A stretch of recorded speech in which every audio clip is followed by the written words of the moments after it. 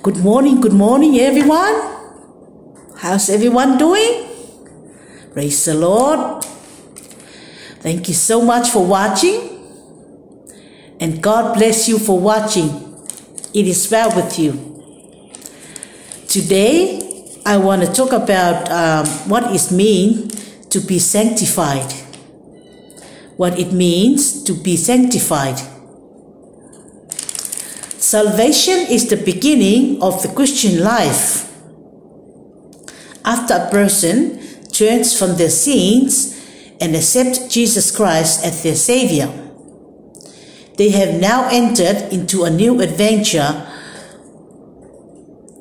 and a spirit-filled existence. It is also the beginning of a process known as sanctification. Once the Holy Spirit becomes the guidance force for a believer, it begins to convict and transforms the individual. This process of change is known as sanctification. Through sanctification, God makes someone more holy, less sinful, and more prepared to spend eternal in heaven. Praise the Lord. What does sanctification mean? What does sanctification mean? Sanctification is the result of having the Holy Spirit indwelling in the believer. It can only be happened after a sinner has repented of their sins and accepted the love and offer of forgiveness from Jesus Christ.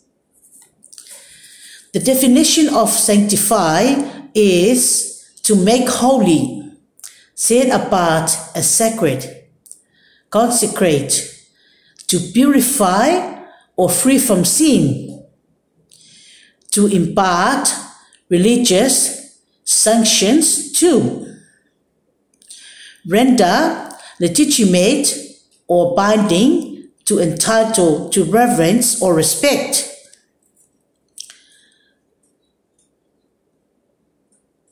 To make productive of or conducive to spiritual blessing. In the Christian faith, this process of being made holy is the eternal transformation of becoming more like Jesus. Praise the Lord. As God incarnate, made human, Jesus Christ lived a perfect life, completely aligned with the will of the Father. All other people, by contrast, were born into sin and do not know how to live perfectly in the will of God. Even believers who have been saved from living under the condemnation and judgment brought on by sinful thoughts and actions still face temptations, make mistakes, and struggle with the sinful part of their natures. To shape each individual to be less earthly and more heavenly, the Holy Spirit engages in a process of conviction and guidance. Over time, if the believer is willing to be molded, that process will change the person from the inside out. Praise the Lord. The New Testament has a great deal to say about sanctification. These verses include, but are not limited to. From the book of 2 Timothy, chapter 2, verse 21, it says, "Therefore, if anyone cleanses himself from what is dishonorable, he will be a vessel for honorable use, set apart as holy, useful to the master of the house, ready for every good work."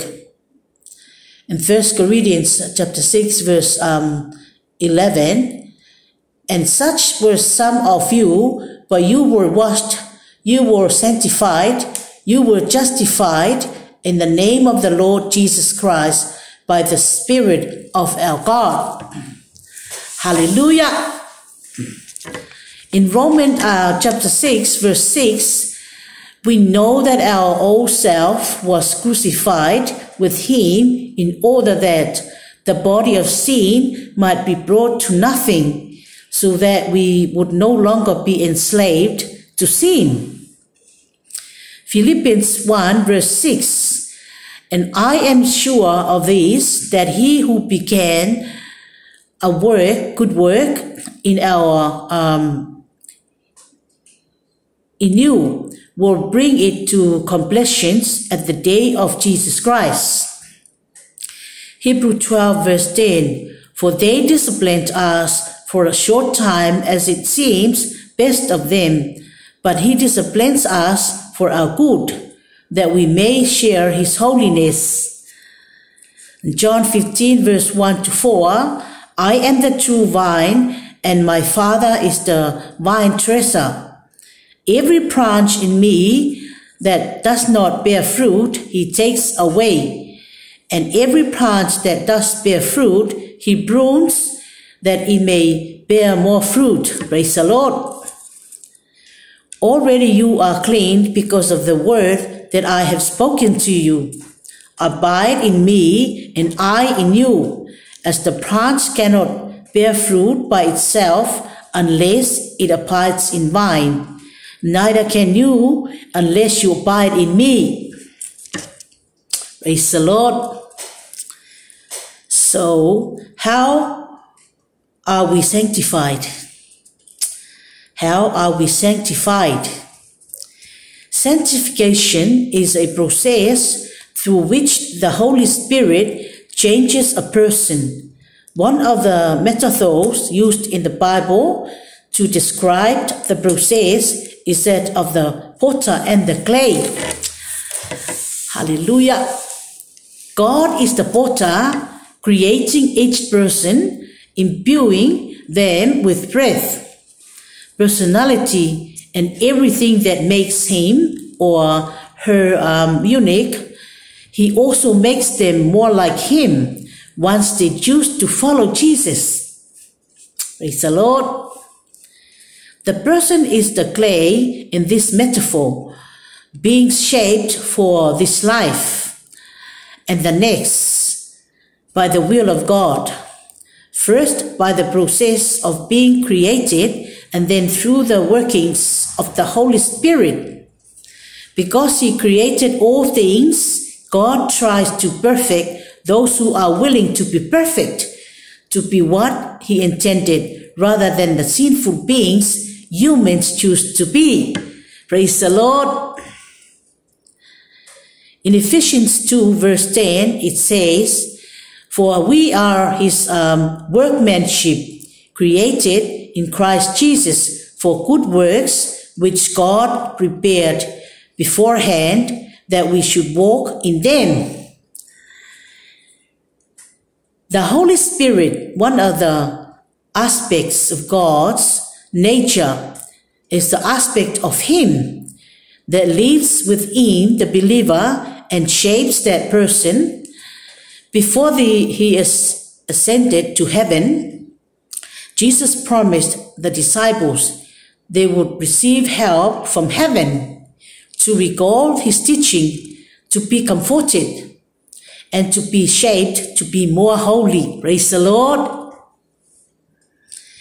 In John 14 verse 15 to 17, it says, if you love me, you will keep my commandments, and I will ask the Father, and he will give you another helper to be with you forever, even the Spirit of truth, whom the world cannot receive, because it neither sees him nor knows him.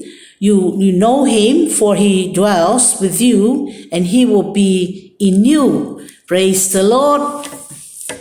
It is difficult for sinful men to keep the commandments perfectly, so the Holy Spirit convicts Christians when they sin and encourages them when they do what is right. This process of conviction, encouragement, and transformation makes each person more like the person God wants them to be, more holy and more like Jesus. Praise the Lord. So why do we need sanctification? Why do we need sanctification? Just because someone is saved, it does not mean that individual is useful for work in the kingdom of God. Some Christians continue to pursue their own goals and ambitions. Others struggle with baleful sins and temptations. These trials do not make them any less saved, but it does mean there is still work to be done, so they can be used for God's purposes rather than their own. Paul encouraged his disciple Timothy to continue pursuing righteousness to be useful to the Lord. Now, in a great house, there are not only vessels of good gold and silver, but also of wood and clay, some for honorable use, some for dishonorable. Therefore, if anyone cleanses himself from what is dishonorable, he will be a vessel for the honorable use, set apart as holy, useful to the master of the house, ready for every good work. 2 Timothy chapter 2, verse 20 to 21. Praise the Lord. Being a part of the family of God means working for its good and God's glory. But without sanctification and renewal, no one can be as effective and it as they could be. God bless.